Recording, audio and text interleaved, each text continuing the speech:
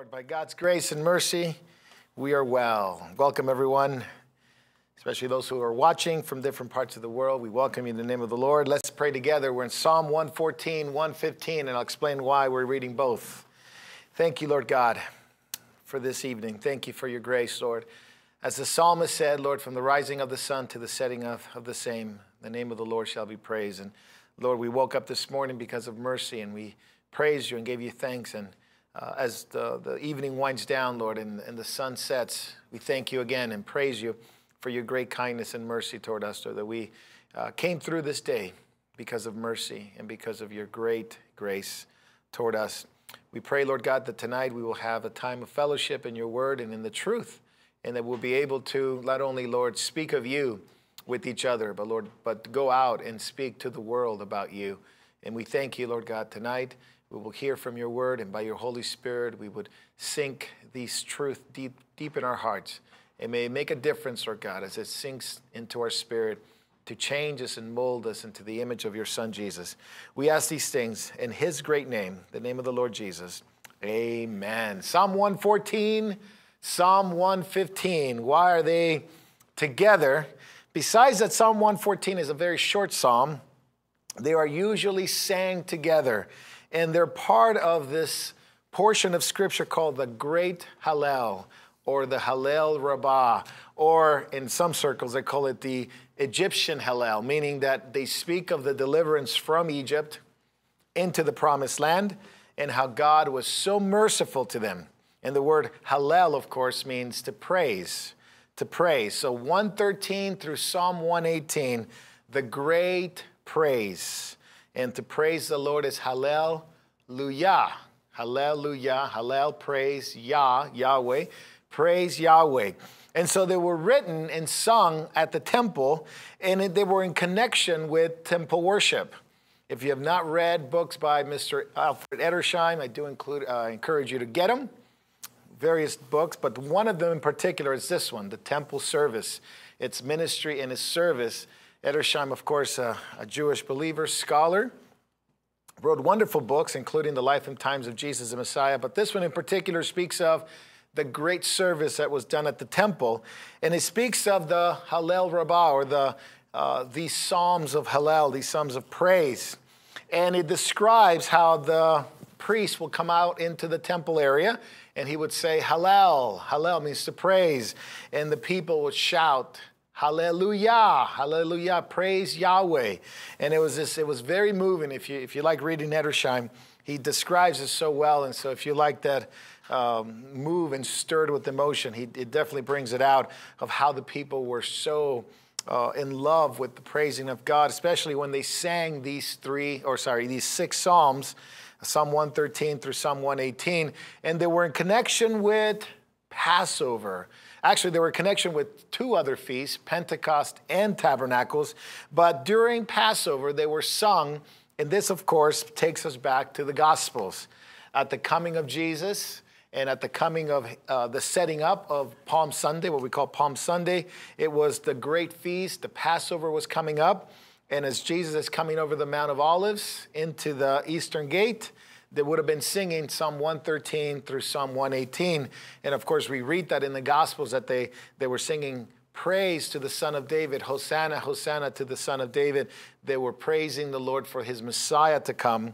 And Jesus immediately reflects on it, and it says, this is the stone that the builders rejected, because the Pharisees rejected. That's exactly what the Psalm says. Psalm 118 says, the stone that the builders rejected has become the full, or the cornerstone.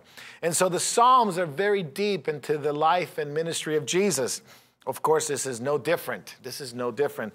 Psalm 113 through Psalm 118, of course, includes our two Psalms tonight. Psalm 114 and Psalm 115. They go together, and you'll see it in a moment. But during Passover, they were sung a little bit different. It's the only feast that they were sung a little bit different, meaning that they normally would have sang all the Psalms together, except on the night before Passover, you would sing 113 and 114. Then you would have a meal, and then you would come out of the meal and go back out into the into the area, into Jerusalem, and praise God in Psalms 115 through 118. So you would read or sing the first two, 113, 114, eat a meal, get out of the meal, and go back out into the streets and praise the Lord again. So turn to Matthew 26, because this is something that our Lord Jesus actually did in a very real way. This is exactly what Matthew's referring to. Matthew 26, and look at verse 26. Matthew 26, 26. It says, while they were eating, this is the Passover meal, Jesus took some bread, and after blessing it, he broke it and he gave it to his disciples. Take, eat, this is my body. And he then took a cup and gave thanks, and he gave it to them, saying, drink from it, all of you, for this is my blood of the covenant, which is poured out for many for forgiveness of sin. But I say to you, I will not drink of the fruit of the vine from now until that day when I drink it new with you in my Father's kingdom. After singing a hymn, they went out to the Mount of Olives. And that is exactly what the Hallel Rabbah was about.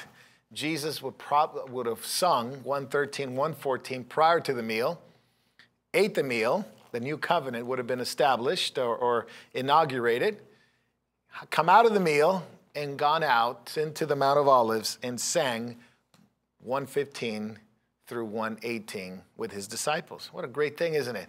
Because we would say, right before the cross, this psalm would have been in the lips of our Lord. And it's a very powerful thing. Imagine reading the same thing Jesus was reading and singing the same thing Jesus was singing. It kind of brings you back to reality, doesn't it? A little bit grounds you down to our Lord to say, this is the Psalms of Jesus. So Jesus' last song or his last words before the cross were the Psalms that we're going to read tonight, specifically Psalm 115. Let's turn to 118 right now, Psalm 118, and just look at some of these things that Jesus would have said prior to his crucifixion, prior to his betrayal. Psalm 118, look at verse 17, and just read what it would sound like if you knew that the cross was coming up. This would be kind of an interesting song that they would have sang, especially in the mind and the mouth of Jesus. Verse 17, I will not die, but I will live and tell of the works of the Lord. The Lord has disciplined me severely, but he has not given me over to death. Look at verse 22. The stone which the builders rejected has become the chief cornerstone. This is the Lord's doing. It is marvelous in our eyes. This is the day which the Lord has made. Let us rejoice and be glad in it. Jesus, knowing full well what was ahead, the kiss of Judas, the betrayal, the trial at Caiaphas and Annas' house, and eventually Rome, and eventually the trials in Rome, would have brought this all to fruition, the Hallel Rabbah. So we're reading very much holy ground, I guess we would say. We were stepping onto holy ground because it was written, if you go back to 114, it was written at some point after the Exodus, of course. And Psalm 114 and 15, it speaks of the redemption that God brought to Israel in a very powerful way. So Psalm 114 will describe God's power at the time of the Exodus and what he did to bring him out of it, bring all the Jews out, 2.5 million, depending on which historian you read, 1.5 to 2.5 million Jews coming out of Egypt into the wilderness. And then Psalm 115, it's a response to Psalm 114 because now God is not operating the same way he did when he brought the children of Israel out of Egypt. He's been more quiet, and the heathen, the unbeliever, has come to the Israelites, and they asked them, where is your God? Where is he at? Why isn't he doing anything? Why hasn't he revealed himself in the way that he did in Exodus? And so the psalmist responds in a very beautiful way, kind of sarcastic in a few verses. And it's a prayer and it's a response as an encouragement to God's people that even though God may not be as visible as it was in the Exodus, It does not mean God is not working. It doesn't mean God's not there. And it doesn't mean God doesn't care for us or love us. He is actually active in working things out, but he's fulfilling his purposes and allowing his invisible attributes not only to display his glory, but he will come through, it says the psalmist. He will reveal himself in a very powerful way at the end. And we probably won't get to that tonight, but we'll get to that next week. This psalm has been an inspiration to a lot of wonderful believers. In fact, Adoniram Judson, which is one of them, probably the most famous missionaries, he turned away from the Lord for a while.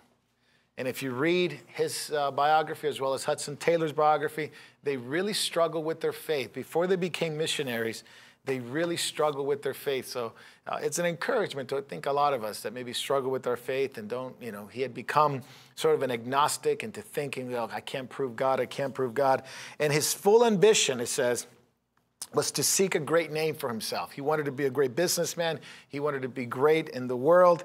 And he met this text, Psalm 115 and Psalm 114 and Psalm 115, and he fought against it, it says.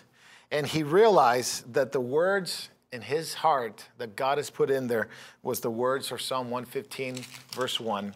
Not unto us, but unto your name give glory. And he turned back from where he was and he went back into the mission field. And he probably became one of the greatest missionaries that God has ever used in that field. And of course, Isaac Watts, a great hymn writer, read Psalm 114 and he says, I want to make a song out of it. And he couldn't do a song. He struggled with it. And he didn't do a good job, so he scrapped the first one and he came back in the second one. He said, I just can't understand. I just don't see God in Psalm 114. And he kept reading it and reading until he realized that God is the one that kept bringing Israel back from a very difficult circumstances and display his wonderful, powerful work.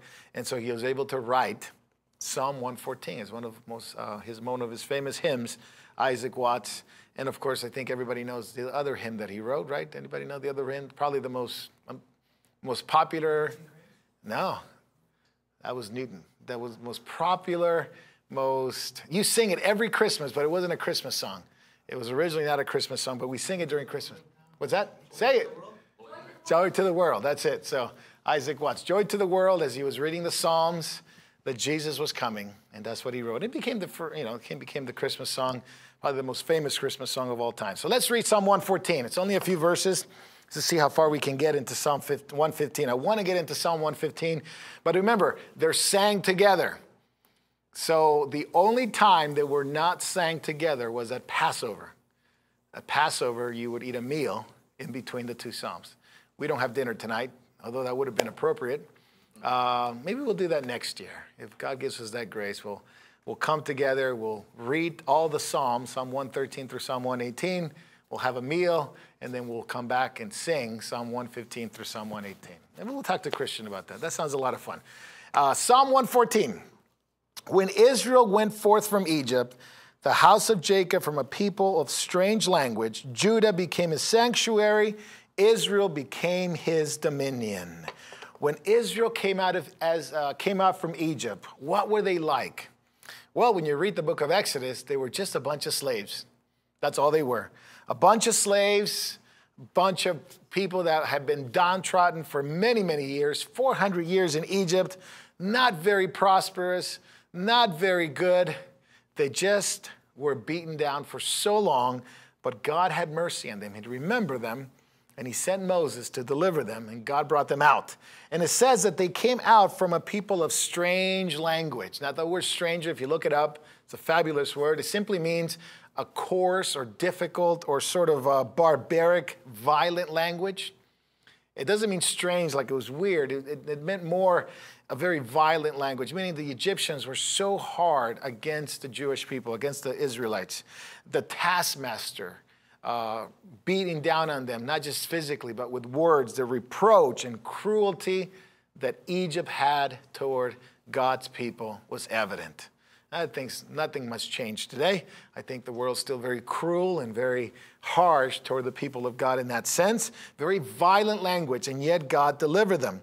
It says in verse 2, Judah became his sanctuary, and Israel became his dominion. The people of God were quite an interesting people.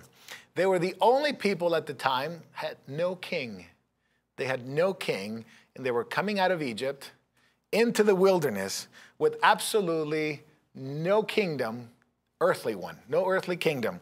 They simply were a people with a prophet named Moses and a God and a king who could not be seen. That's pretty strange. And they wandered through the wilderness, and the people thought, all the nations around them, what a bunch of weirdos. They have no king, no visible king, no land, no visible leader. They got this guy named Moses, and he's got a staff, but there's no king. They got a box, that always leads them.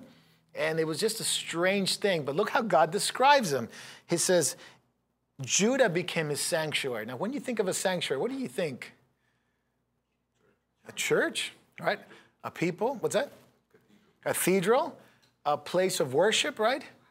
A hiding place. Now, who was that? It says, who was God's sanctuary? It says Judah was. Meaning that God took a bunch of slaves, a bunch of people that didn't really matter to Egypt or to the world, and he made them to be his people, his faithful people. And actually, God dwelled among them. Just like it says in the New Testament that Jesus came to his own people and dwelled with them, it's the same idea that in the wilderness, God took a shrine, and it was his people, and he dwelled with them. He dwelled with them. And so there were holy people that God set them apart, and they were very, very different. They're very different than the rest of the world, and therefore the world mocked them and looked at them with derision, but God did not look at them that way. God actually says, these are my people, and I love them, and I am going to make them a sanctuary. Now, for God to say he'll make them a sanctuary, it literally means that God will actually not only make them holy, but he'll make them something that he would like to dwell with them. Turn to Leviticus 11. Leviticus 11 has an interesting view of, this is from God's perspective, of what he thinks of his people, what he wants his people to become. And verse 44, so 11:44, 11:44, should be easy to remember. Leviticus 11:44 says, "For I am the Lord your God.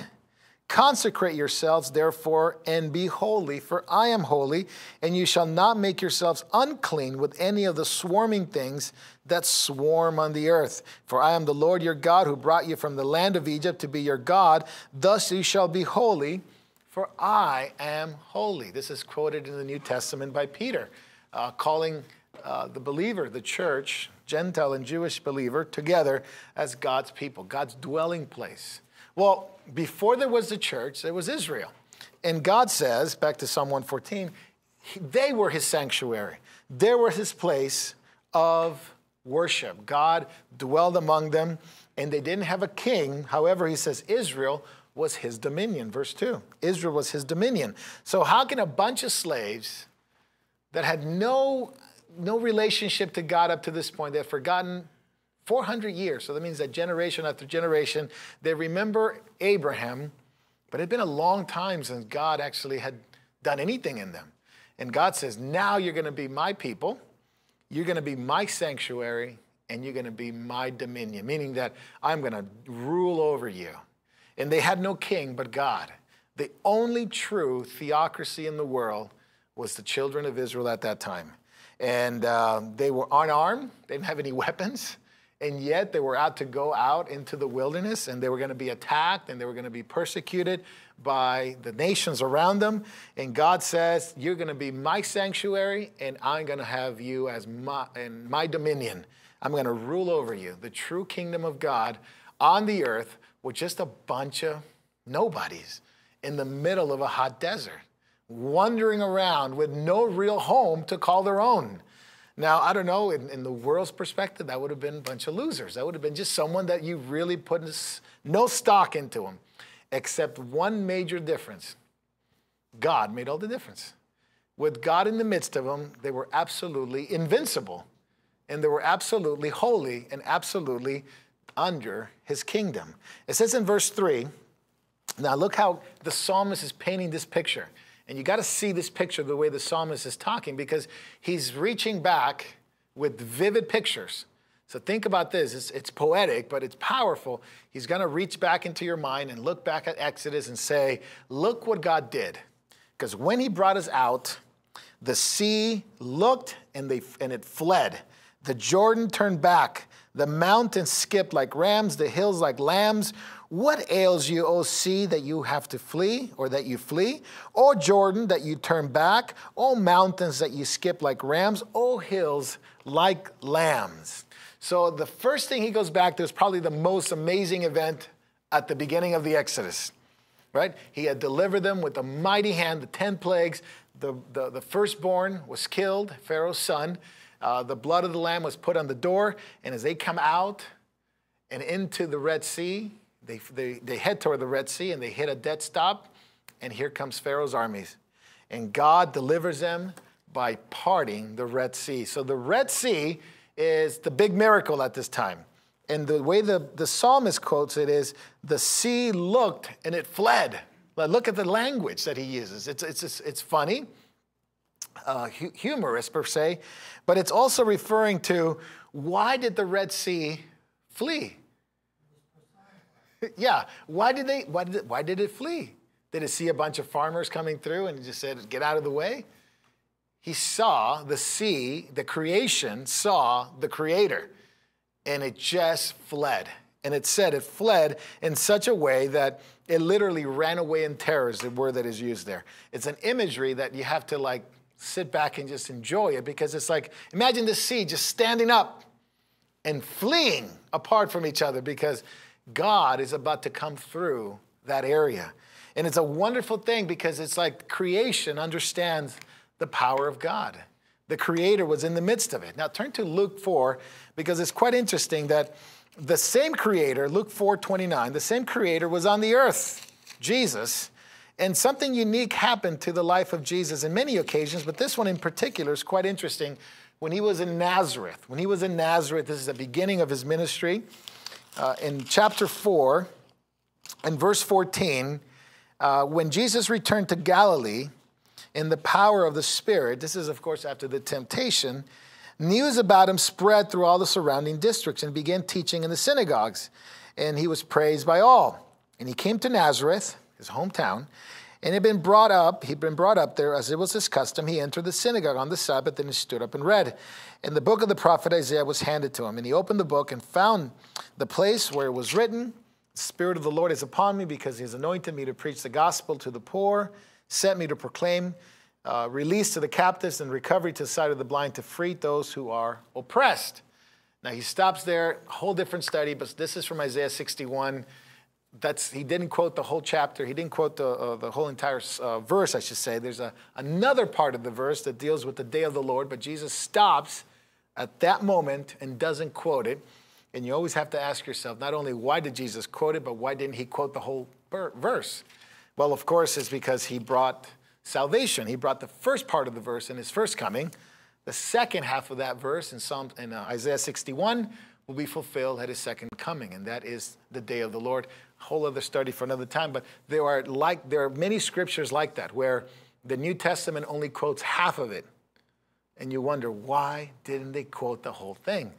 Zechariah 12 is another one like that. They looked upon him whom they had pierced. That's quoted at the cross. But if you read Zechariah 12, it actually keeps going, and it says, but they mourned for him like one mourns for his only son. And they're like, why didn't John quote it? Well, it's because that other half of the verse is found in Revelation, the book of Revelation. That second half of the verse will be fulfilled at his second coming. They're like that, many, many verses like that. Another study for another time. But Jesus is now proclaiming he's the Messiah. He says, to proclaim the very favorable year of the Lord. And he closed the book and he gave it back to the attendant and sat down, and the eyes of all in the synagogues were fixed on him. And he began to say, today this scripture has been fulfilled in your ears, or in your hearing. Basically claiming he is the Messiah. There's no doubt about it. The Spirit of the Lord was upon me. He is anointed. The Mashiach was here. The Messiah was there. And everybody looked around and said, no way, this dude is not the Messiah. And it would have been about as strange as a day laborer coming into a church today and just proclaiming he's a Messiah. It would have been like, who is this guy? But yet, he was the Messiah, as the scriptures will fulfill. But nobody believed it because everybody knew he was from Nazareth. Everybody knew this was Mary's son, Joseph's son. How can it be him? Verse 22, and all were speaking well of him and wonder at the very gracious words which were falling on his lips. And they were saying, is this not Joseph's son? And he said to them, no doubt you will quote this proverb to me, physician, heal yourself. Whatever we heard has been done in Capernaum, do here in your hometown. Now this is a whole aspect about no prophet will be welcome in his hometown. Capernaum, Nazareth, all these places had seen the power of Jesus, but they didn't believe in him. That's what there was a judgment on Capernaum, Bethsaida, because they did not believe in the works that the Lord had done.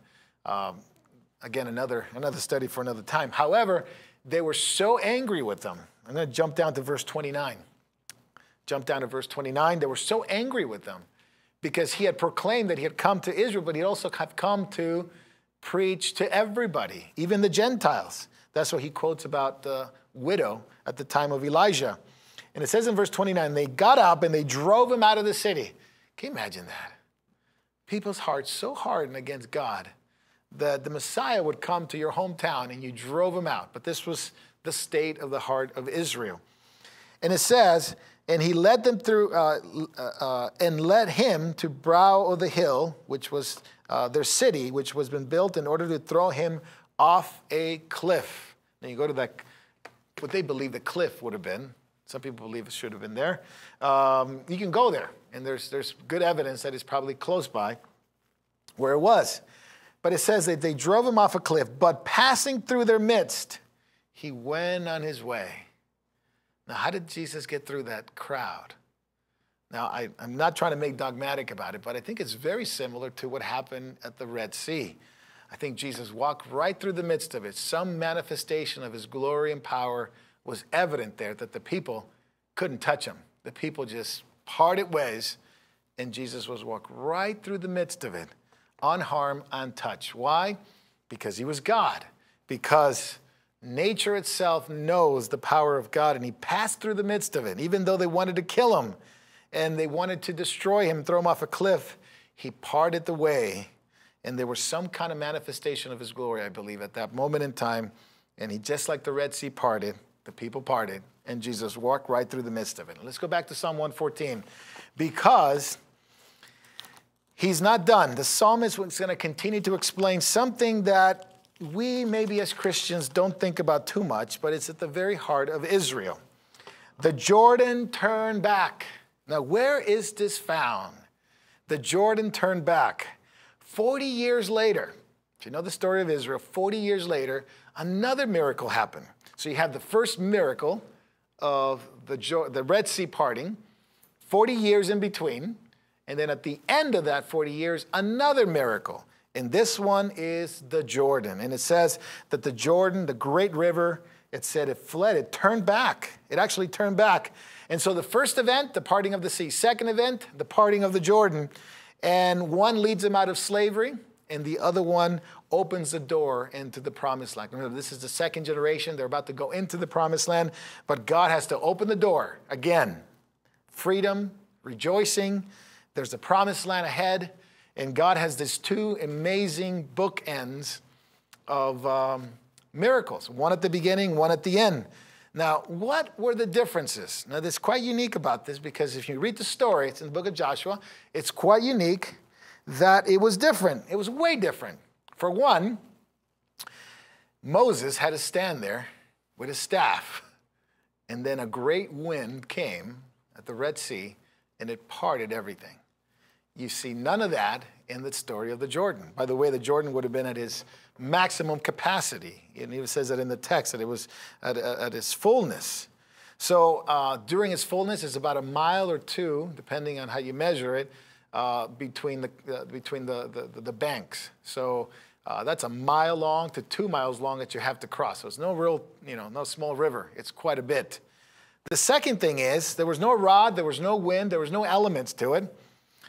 It was just simply they had to trust God. But what did God tell them? Not everybody at once. The Ark of the Covenant with the priest had to go first. And he sends them out. And it actually says that the priest got into the water. So it didn't part right away. They got into the water, and as they were walking into the water, then the water began to recede.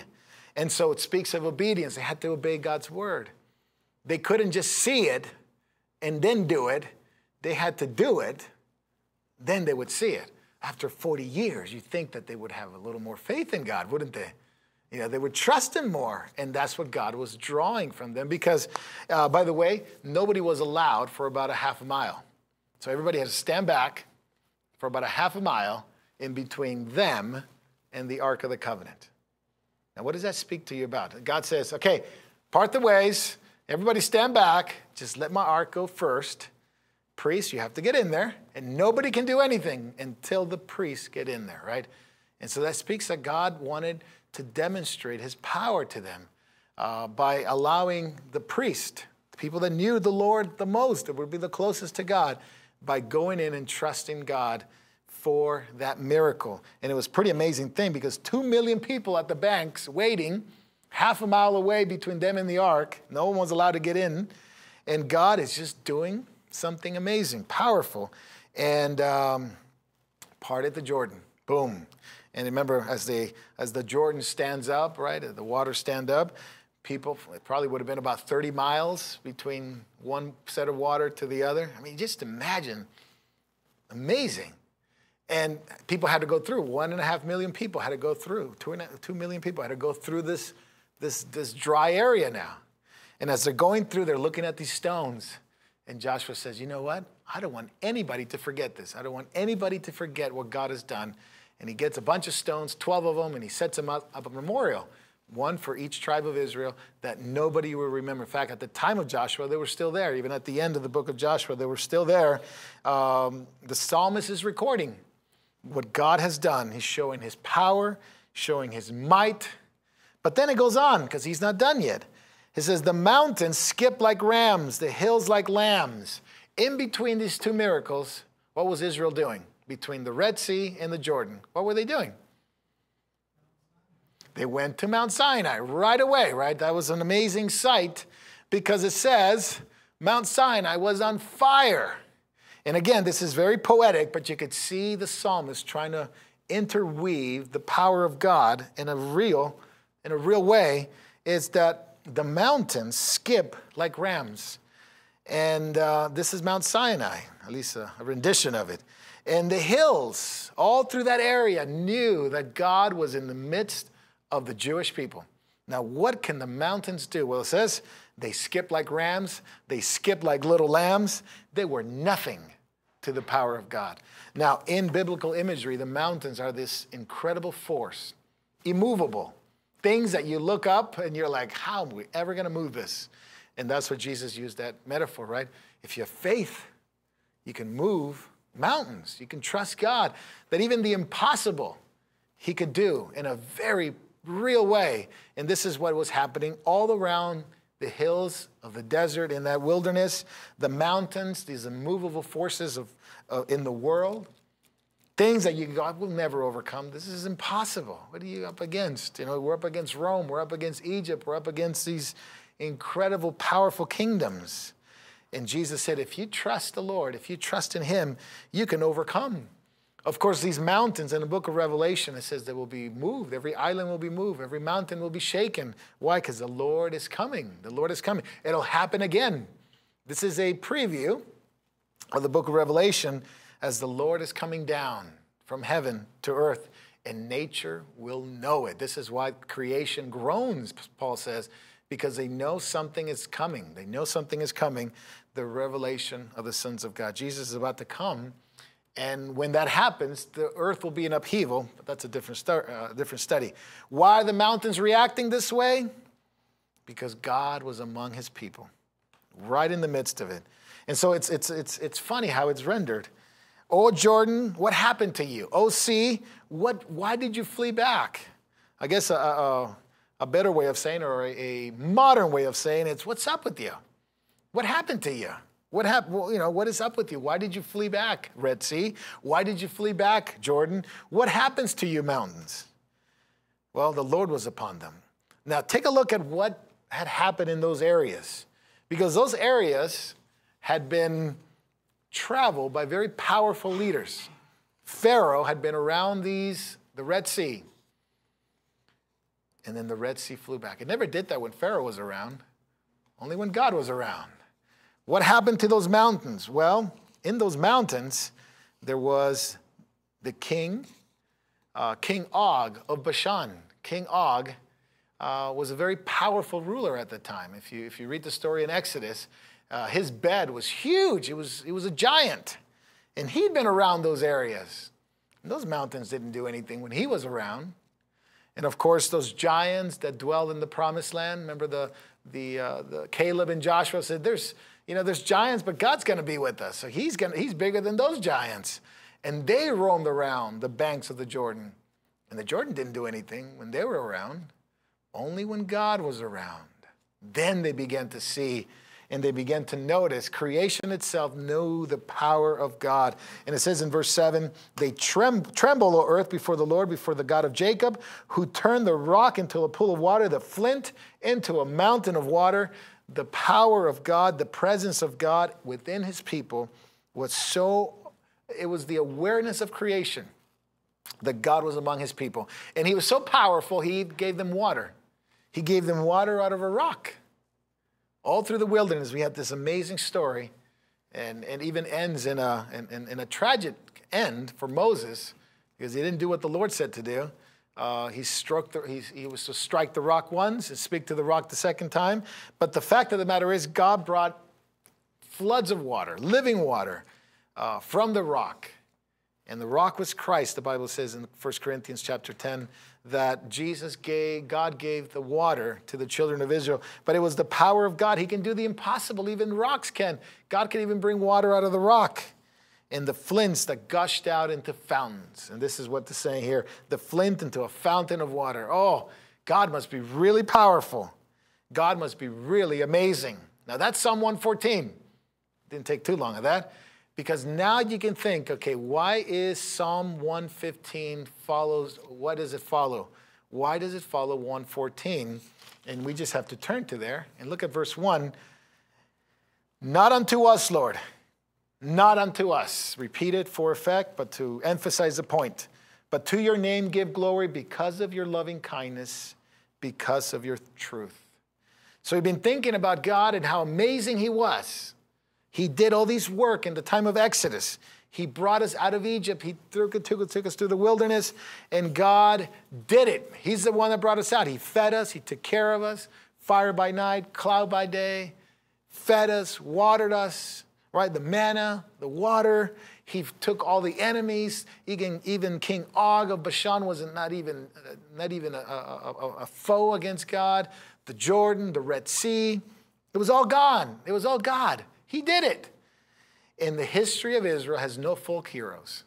You know, folk heroes meaning that, like we have George Washington and, the fight and, Concord and Lexington and all this stuff. We have folk heroes. You know what the folk stories are about Israel? God. He did it. He parted the Red Sea. I mean, you tell your children, we serve a God that's so powerful. He parted the Red Sea. I mean, Washington, he went through the Delaware, the river. He traveled through the Delaware River, but God parted the Red Sea. God is able to do that. So there's no folk story in the history of Israel. It's all God, and nobody can take credit for it. And that's why Psalm 115 begins like this. Not unto us, Lord, not unto us, but unto your name give glory because of your loving kindness. That's the word hesed there, faithfulness. Because of your faithfulness, God, because of your truth. Because of your truth. And explains why the psalmist continues. God brought salvation to the children of Israel. The great terror of God. He brought fear to all the land in which the children of Israel were traveling through the wilderness. All the kings and all the nations were afraid of a bunch of peasants with a box, if you're going to put it in just terms like that, right? A bunch of peasants with no king and no weapons in a box leading them through the wilderness. And there was no visible king. And all they said was God was with them, and he was invisible. But he was not. He was invisible, but he was working, and you could see it. And this is the difference, right, between the gods of the world that want to be seen. They're materialistic. You need to notice them. You need to figure out who they are. But God doesn't need that. God is invisible, but he operates within mankind. And so that's what the psalmist says. All the things God did, all the rock that he crushed, all the people that he overcame, the psalmist is going to ask now a very important question. Verse 2, why did the nations say, now, where is their God? Something has happened. Children of Israel got into the promised land. God delivered them. God brought them in. Then the children of Israel were unfaithful, and they were taken to exile. And during the exile, you know what the nations said? Aren't you the people of God? Aren't you, God, isn't God going to deliver you? Where is your God? We don't see him working anymore. He must be gone. He's not with you anymore. And the children of Israel had to deal with this question. Why isn't God working like he used to? Why isn't he operating the same powerful way that we saw in Psalm 114? I mean, he could do it. And then the psalmist will begin to explain. And we'll finish it next week, but at least we'll get into it today, praise God. Because it is written to three different kinds of audiences. Look at verse 9 real quick. Verse 9 and 10. These are the audience that he's speaking to. O Israel, trust in the Lord. He is their help and their shield. O house of Aaron, trust in the Lord. He is their help and their shield. You who fear the Lord, trust the Lord. He is their help and their shield. Three different people. Why? Well, of course, the house of Israel is, of course, God's people that he brought out of Egypt. There were all the Jewish people that were brought out of Egypt. The house of Aaron, who's that? The priest. Now, what were the priests known for? Sacrifices, but they performed them. But there were the special people within Israel that were consecrated to God, right? They were the consecrated ones. They were all children of Israel. There was no doubt about it, all house of Israel. But there was a specific group that were just like committed to God. They were the group that had no land. They had no home. They simply had the reward being God. And they had 70 cities of mercy in which they can live. But they lived in the temple. They lived in sacrifices. They performed the sacrifices. They were the ones who said, our life is to serve God. That's what they were there for. And there were reminders. And of course, all those who fear the Lord. Who's that? Everyone, right? Anybody, Jew and Gentile, whoever fears the Lord, this is for you. So the psalmist is getting their attention. Anybody from the house of Israel, anybody that's a priest, and anybody that fears the Lord. This is for us. Because it's going to be a very, very important question. It's a psalm of praise. And I'm just going to... this is an outline, very quickly, an outline. Because Psalm 115, we're going to have to do it next week because it will take another hour to do it. Verse 1 is very simple. It's to give God glory. Simply to give God glory. The second half, or the second part, is there's a crisis. Like any of God's people, there's always a crisis. What is this crisis? The nations, the heathen, the unbeliever are standing by and saying, we don't see your God. We have our own gods. They're the idols. They're our own gods. And we could see them. And they do some good to us. Where's your God? What has he done to you? What has he done for you? Yeah, you speak of all the wonderful things he did in the past, but what is he doing now? It's a challenge. It's a challenge to God's people at that time. It's a challenge to God's people today. Because you know what? The world would say to us Christians, we have something better. We have it over you. Your God he's not visible. You claim to worship God, you lift up your hands, but he's not visible. In fact, he seems very quiet. You claim Jesus is king, but actually, we've got a bunch of governors that think their little Jesus is running around. We got a bunch of people in the European Union who think they're God. See, our gods, our government, our nations, we're powerful. What about your God? Doesn't even have a nation. Doesn't even have a land. And even the Jews who claim to be God's people, they don't even believe in him anymore. So where is your God? And you know what? This is a very challenging thing because I've been asked this even from as a young Christian. and even by other Christians. I just don't see how God's going to work. I just don't see how God's going to operate this. I just don't see how God's going to do it. Well, he's going to do it. And that's the crisis. And we're going to see his reply, because his reply is very powerful, because this idea of the nations calling out God's people, he's going to give an answer. And that answer is, you guys have idols. And your idols, guess who made them? You. We are created by God in his image. You created the idols in your image, which leads to a very, very important thing. Why does man create idols? And it's at the heart of this psalm, and it's at the heart of why we're going to do it. It's because man still wants to be God. It wants to create something. It wants to be in control. Man wants to create and be in control, just like who? Just like God. But it was the certain serpent's lie, right? Exactly. Now look at this psalm. Look in the verse 16. We're going to have to get through it next week. But look at the Psalm 16, or verse 16 of Psalm 115. The heavens are the heavens of the Lord, but the earth he has given to the sons of men. God versus man. This is what the psalm will become. It's a follow-up song.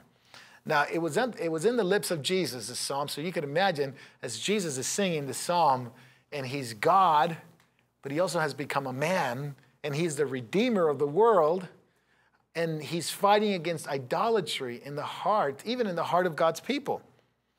Because ultimately, there are two great sins that man has committed. Two great ones that encompass a lot of them, but two great ones. One of them is man tries to be God. Man tries to be God. And as Anthony was talking about, is from the beginning, eat the fruit, become like God. That's the devil's answer to that question. The woman saw that it was good.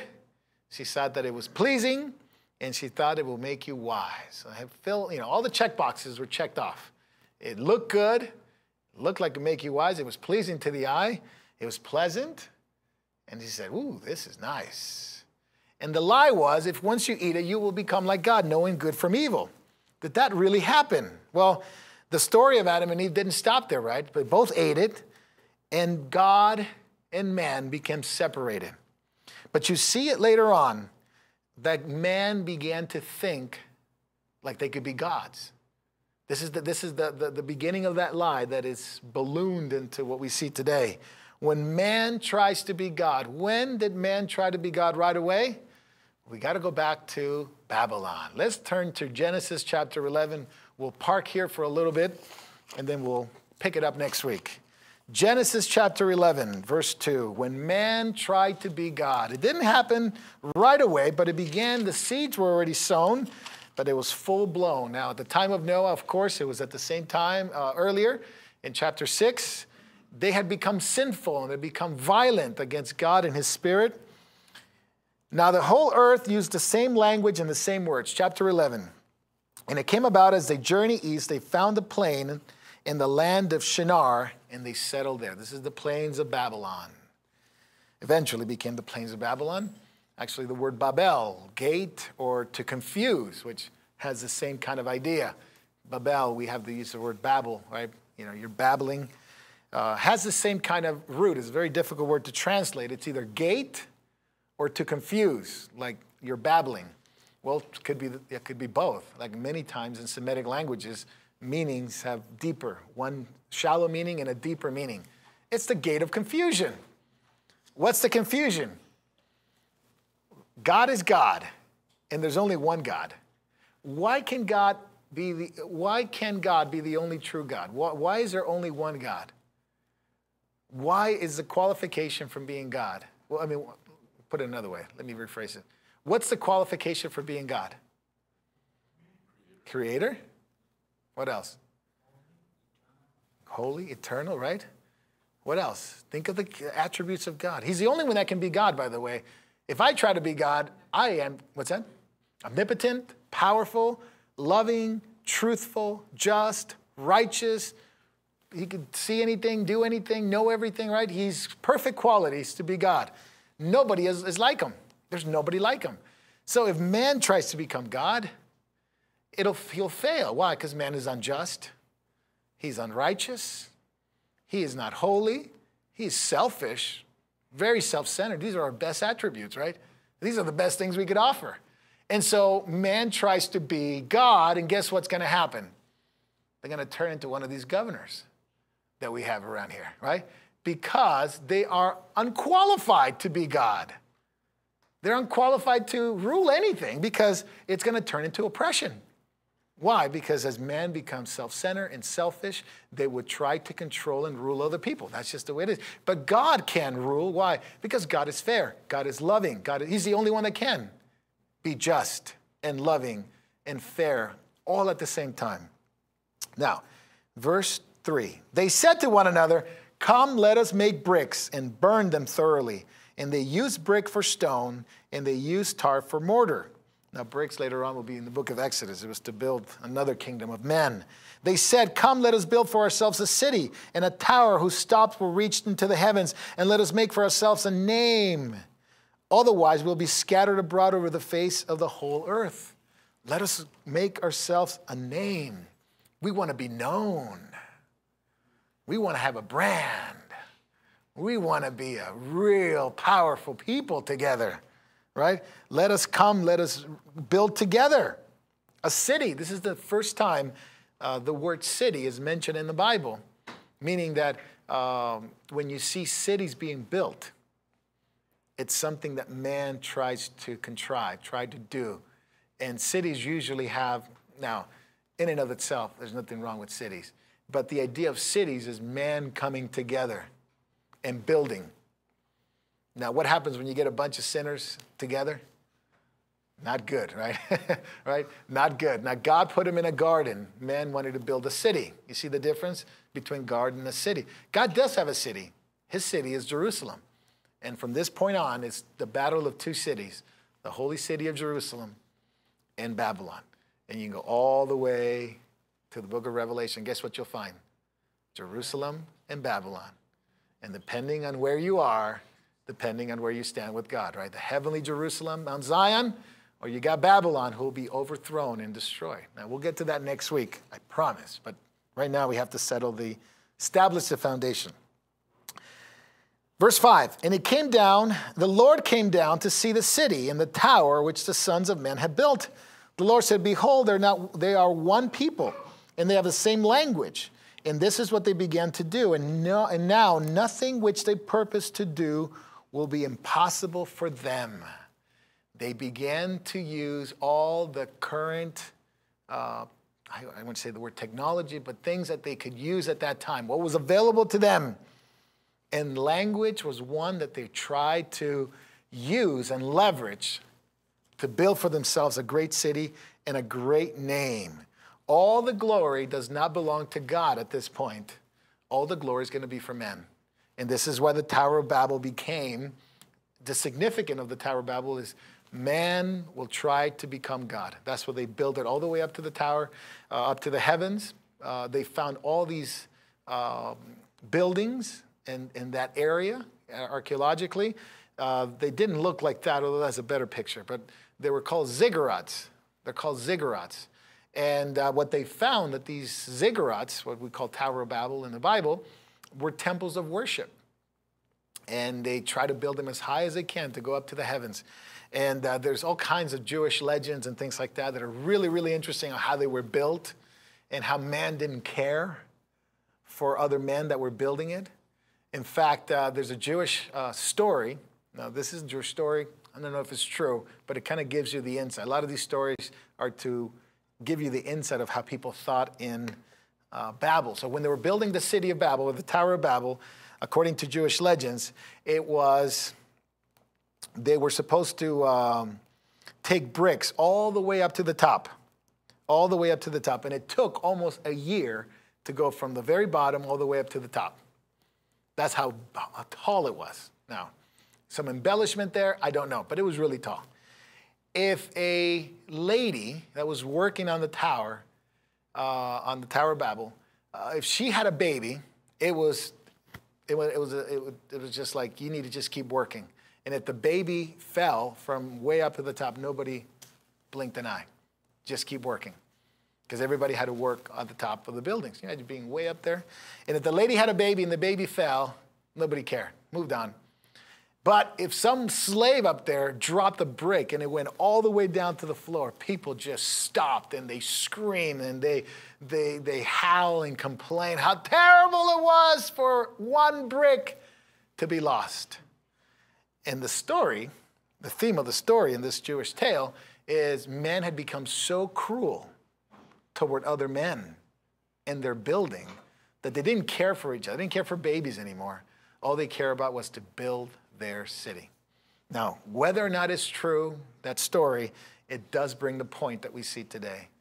Men are trying to build their cities and their kingdom, do not care for each other, let alone babies. They only care for the bottom line. Oh, a brick fell. Oh, the quarterly earnings. Oh, the profit and loss. You know, they just aborted a bunch of babies this week. You know, our profit and loss statement is in the red. We need to make sure that it's up again next week, otherwise you're fired. You know, that kind of thing. So it began there. It began to really understand that God was not visible in their mind, was not visible in their eyes anymore. And that became the big problem. The big problem was God was removed out of that place and man tried to become God. Now, what's interesting about this is we have a very similar thing in our world today. And it's grown by the issues of technocracy. Technocracy is just a fancy way of saying technology will will rule through technology. Will rule through technology. And it's been coming on for a long time. Man has always, from the Tower of Babel until now, has developed technology in order to, in some cases, for the betterment of humanity, but like any man that would want to be something good, somebody can take it and build something bad and use it for bad. And technocracy and technology has done exactly the same thing.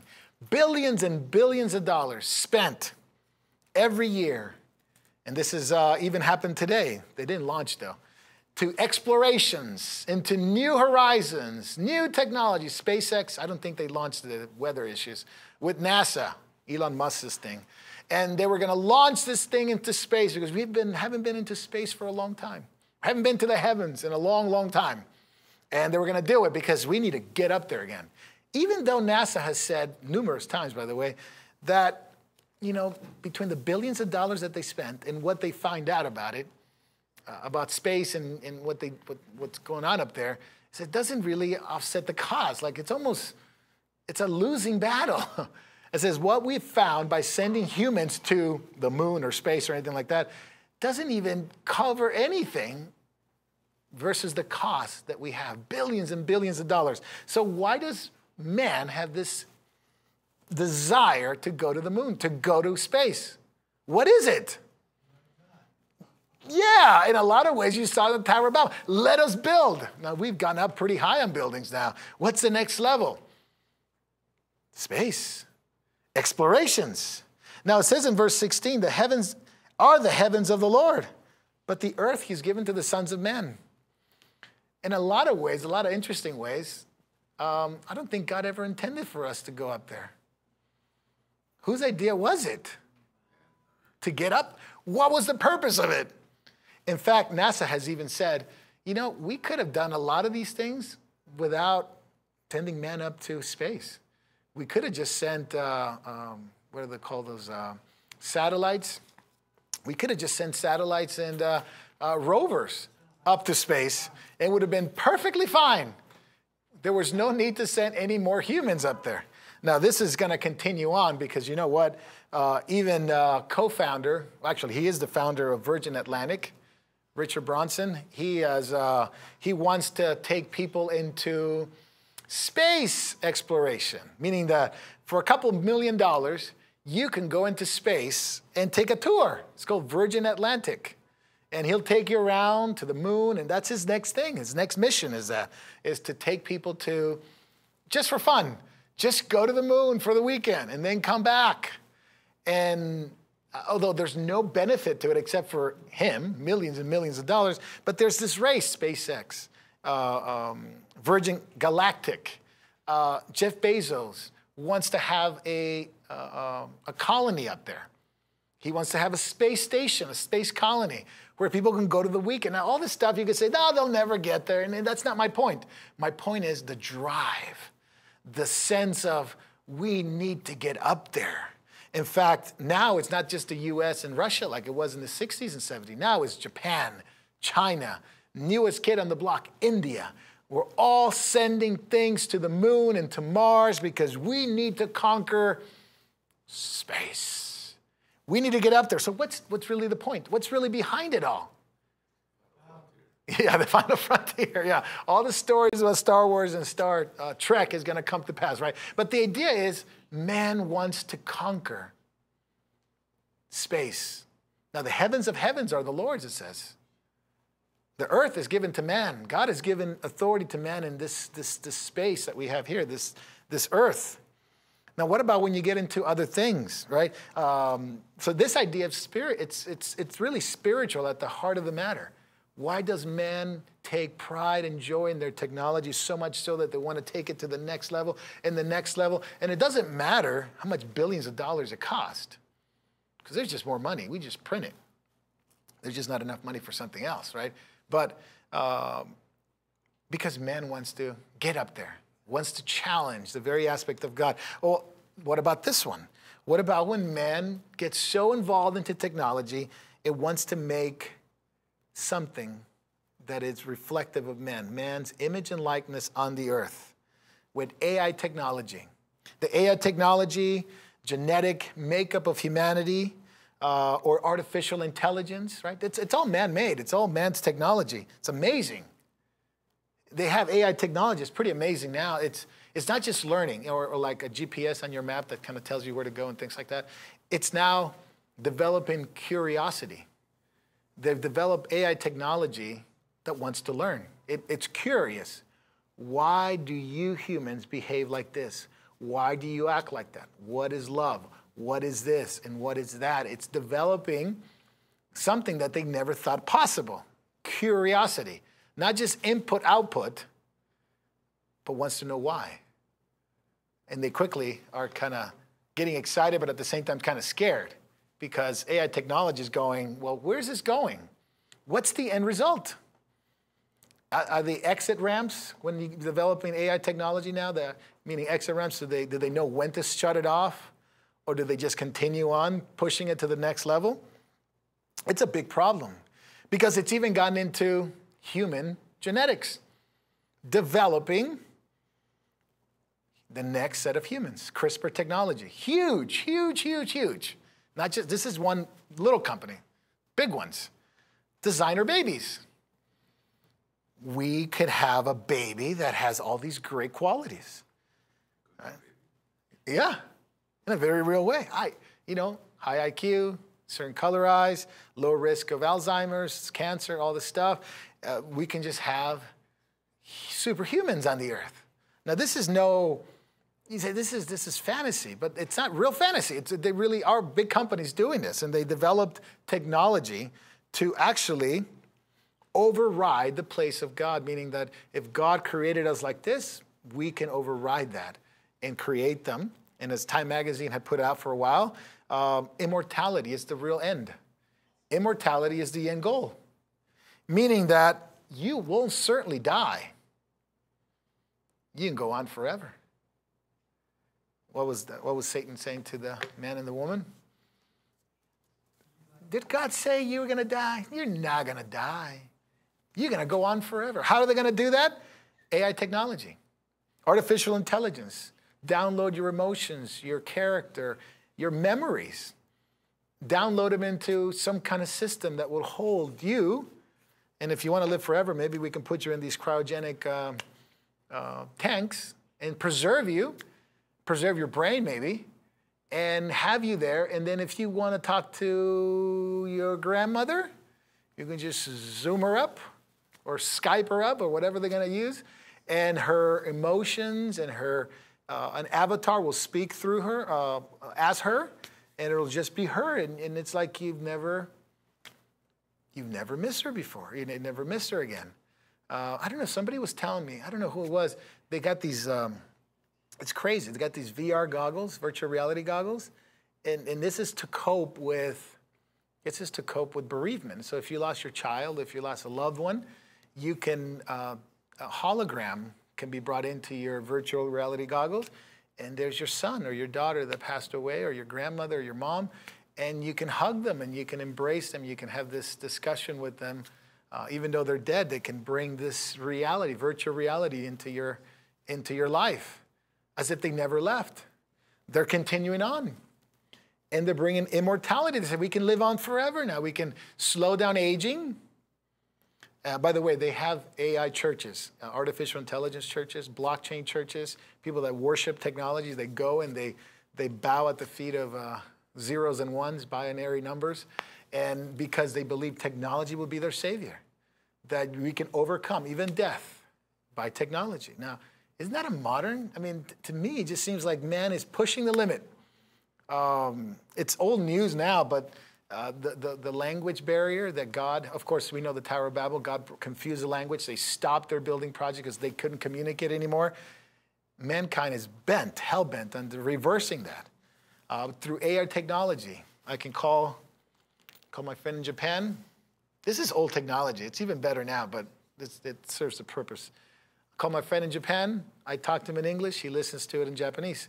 Talks to me in Japanese, I listen to it in English. There's no curse of language. The whole Tower of Babel is reverse. Now, what is God going to do? That's the question, right? Because the world is saying, well, what is God going to do? He's not going to do anything. Where is God? Turn to the book of Obadiah. Book of Obadiah. It's only one chapter. It's right before Jonah. And the book of Obadiah is quite interesting. Obadiah, it's all about one little chapter, all about a judgment upon a nation. And it was the nation of Edom. Look at verse 3. Look at verse 3. The arrogance of your heart has deceived you. You who live up, way up on the rocks. One translation says the clefts of the rock.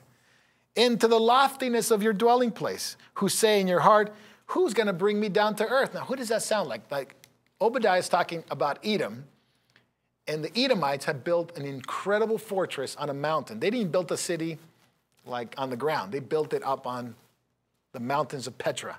It was a fort. It was a fort. It was formidable, and you couldn't destroy it. You would lose. And they had built it way up in a cleft, way up on the rock. Now, who built something already way up there, right? We just read it in Genesis, right? Same attitude, hundreds of years later. Verse 4, though you build high like the eagle, though you set your nest among the stars, you're getting up there, for where I will bring you down, declares the Lord. If thieves come to you, if robbers by night, how you will be ruined. Will they not steal only what they had enough? If grape gatherers came to you, will they not leave some gleanings? O Esau, you will be ransacked. The word Edom, similar. It's basically the word for red. Edom is the word for dirt. It's the word for Adam. Adam, the red dirt man, or the clay man, it's the same root as Edom. Edom, Adom, Edomite. The one who build way up there, God is going to bring them down. Now, it is speaking of the Edomites. Make no mistake about it. But it has so many similarities to mankind. And there's no coincidence that it is the name for Adam. The red one, the Edomites, the red mountains, the clay one. Man was made out of dirt, Adom. His name meant dirt, or his name meant a human, but also the one that came out of the ground. The one who built way up there, God's going to bring down. Tower of Babel, fallen humanity, technology. There was another man who built really high, didn't he? Anybody know who this guy is? And it's found in the book of Daniel. This is a painting, of course. In the book of Daniel, chapter 4, it says Nebuchadnezzar looked out into Babylon and says, isn't Babylon great? What I built, it's awesome. My paraphrase. And then an angel came down and says, you're going to be judged. And he became a beast for 7 years. And it says in Daniel, let's turn there, Daniel 4:24. It says in Daniel that God struck, it was a strike of judgment. He was stricken with the mind of the beast. Oh, we got to finish. Sorry about that. Lost track of time a little bit. Verse 24. This is the interpretation, O king, and this is the decree of the Most High, which has come upon my lord the king, that you have driven away from man, you were driven away from mankind, and your dwelling place will be the beasts of the field, and you be given grass to eat like the cattle, and be drenched with the dew of heaven. And 7 periods of time will pass over you until you recognize that the Most High is ruler over the realm of mankind, and bestowed it on whoever he wishes. In that it was commanded to leave the stump with the roots of the tree, your kingdom will be assured to you after you recognize that it is heaven that rules. Therefore, O king, may my advice be pleasing to you. Break away now from your sins by doing righteousness, and from your iniquities by showing mercy to the poor, in case there may be a prolonging of your prosperity. So Daniel interprets this to Nebuchadnezzar. And the idea is that Nebuchadnezzar became a beast for 7 years, but when he repented, he will be restored. He will be restored back. And this is what God is going to do to Nebuchadnezzar until he recognizes that the Lord God is truly the only righteous, the only true rule, and he can give his kingdom whomever he wishes. The mind of the beast was given to a man, Nebuchadnezzar, because he did not acknowledge God. So let's finish Psalm 115, and we'll have to meet again next week to deal with the rest of the chapter, because it is truly, man wants to be in control. And man wants to ask the question, where is your God? Verse 2, the nations say, where is your God? We have our own gods. They're the idols. They're the idols that don't necessarily look like the old idols in the past, but they are very much alive today in our world. And mankind wants to control everything, wants to control our lives, wants to control heaven, wants to control everything about it. You see it in society today. Mankind is hell-bent on controlling everything. And yet, they cannot control God. They want to. They want to push him out. They want to replace him. And so here's the thing. God's people are like this today because the world and the nations are coming to believers and saying, where is your God? Look what we have. We have our technology. We have our space. We have our governments. We have our schools. We have our philosophy. We have our money. We have everything. What do you have? You have an invisible God. Woohoo. Well, if he is invisible, then where is he? And we say, well, God is spirit. Doesn't need to be seen. Well, why isn't he acting like he used to? We have these great biblical accounts of God's power. And that's what the Jews had. The Jews saying, well, look how God did. Psalm 114, I just told you everything about God. But where is he now? What is he doing now? Because we have our idols. And there is a magnificent response from the psalmist. We'll read that next week in detail. But the psalmist is saying, you have your gods, and they're visible. Oh, you could see them. Technology, power, money, governments. You have your God, but they can't do anything for you. They're blind. They're dumb. They're mute. They cannot hear you, and they can't do anything for you. Our God, even though he's not visible, he operates in this world. He operates in our lives. And he's going to operate in a very powerful way very soon. Your gods that are visible, okay, they're visible, but they can't do anything. Our God is invisible, and he's about to enter into time and space again, and he's going to bring down where man wants to go, way up and be like God, and he's going to bring down that judgment. Because ultimately, and what the psalmist is going to end is, there's an image that is going to be on the earth. That image is God's image and likeness, humanity. But man, because he's God, he wants to be God, wants to create his own image on the earth. But something's going to happen to that image on the earth. What happened to God? He created mankind in his image and likeness, and mankind rebelled against God. Well, it's going to happen again. Mankind is going to try to create his own image on the earth, and that image is going to turn on men, and it's going to lead to a beastly end. When mankind wants to be God, they'll get a God, but what they're going to get is the God of this world in a human form. And he's going to give them an image, the image of the beast. So what mankind is building up for, and what the governments of the earth and the nations of the earth want, an image of themselves on this earth so they can be proud and get to the heavens and establish more rules, it's going to backfire. The beast, the mind of the beast is coming. But the psalmist has a great answer.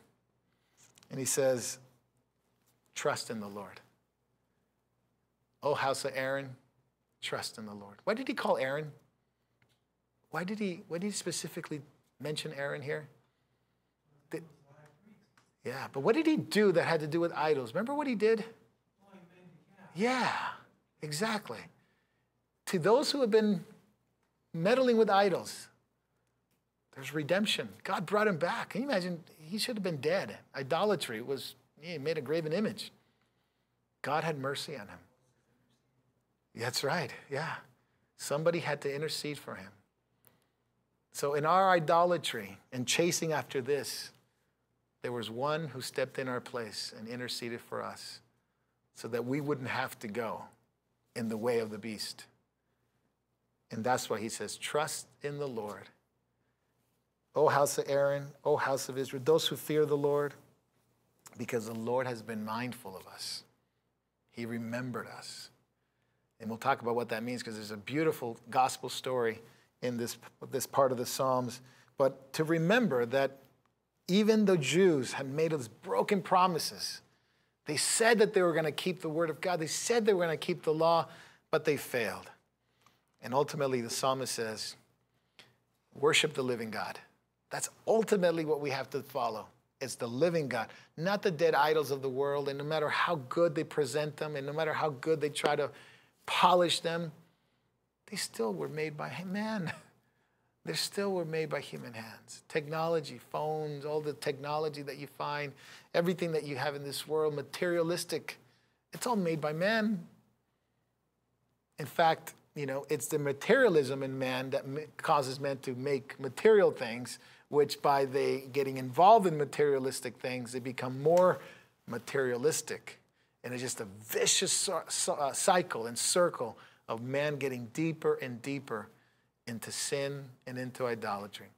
And in steps in the gospel, because the only way man's going to be saved, it's by God becoming a man and stepping into that place. Otherwise, man will do and destroy themselves. So worship the living God, the psalmist says, from this time forth and forevermore. Let's pray. Father, in Jesus' name, we thank you for the Psalms, these two Psalms that go together so tightly beautiful. Lord, I thank you for every blessing that you've given us through these texts, through these passages, to help us understand your word, to help us understand the reality of where we live. The world says, where is your God? And Lord, I have to admit at times it's formidable to present a gospel that requires faith in an invisible God. But Lord, we're not lost. We're not without proof. We have your word. We have your spirit. We have not only the history of Israel, Lord, but you move, and you are moving in this world. The salvation of our souls, the salvation of our family and friends and loved ones. Show us, Lord God, that you are active in this world despite your invisible. Lord, it says your invisible attributes are clearly seen. You operate in this world. And Lord, so help us to take this gospel to an invisible, to a world that wants to see you, but it can only see you through the works of your people, Lord. So I thank you, Lord God, and I ask you to help us understand the rest of this chapter, the rest of this psalm, that's going to lead us right back into Jesus, that he is the author and the pioneer and the finisher of our faith. And Lord, I praise you tonight, and may your word sink deep into our hearts. And may we understand, Lord, the world in which we live in that is idolatrous, that wants to lift up everything and anything at the expense of not loving other people and not loving people and the brethren. Lord, I pray that we as a church, Lord God, would have a heart like our Lord, to be made in his image and likeness and to be conformed into his image, Lord. We pray that you make us, Lord, like you in a very real way in this world, that the world needs to see the body of Jesus on this earth. So, Lord, we ask you tonight to protect us and keep us safe. We praise you and thank you for Jesus. In his name we pray. Amen.